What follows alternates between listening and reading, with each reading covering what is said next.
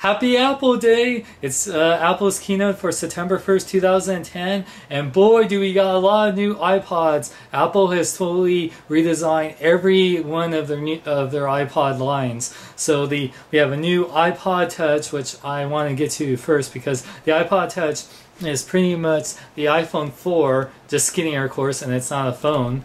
But it's great because for people that can't get an iPhone 4, don't want to be on AT&T, whatever, but want all the great functionality of the iPhone 4, like the HD camera for 720p video and the front-facing camera. What's great about the new iPhone 4 is that it'll have all of that. You can even FaceTime now on Wi-Fi to iPhone 4 users or other iPod Touch users, which is awesome. So it's basically just using the iPod Touch as a little mini webcam computer to communicate to people. But that's awesome, whether for FaceTime and everything. That's really cool that Apple is doing that. And they have the 8 gig for $229, 32 gig for $299, which is the price what the iPhone 4 is, and a 64 gig for $399. So that's really awesome. Also, what they have redesigned is their new Nanos. Now the Nanos, last Nanos I kind of liked a little better because they had a camera which wasn't an HD camera but still was cool and I liked how they look. But now they're a square shape. Well, I guess it's hip to be square, and they have now a touchscreen. They have multi-touch, and they have a 1.5 inch with 240 by 240 resolution, which is pretty good for being that small.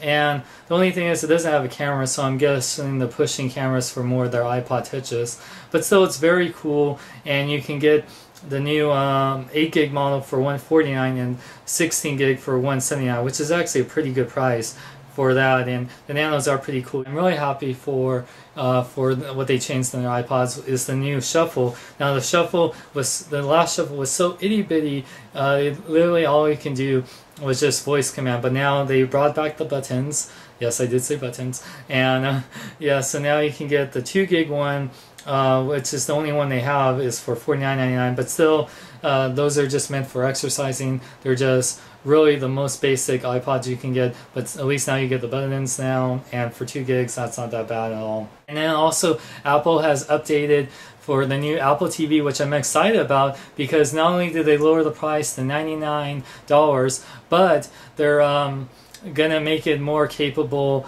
and easier to use, so you can use it with Netflix, you can use it with YouTube and all your iTunes stuff, your movies, your pictures, your watch music, and it looks like it's going to be great. It has HDMI out, and I'm just really excited for it.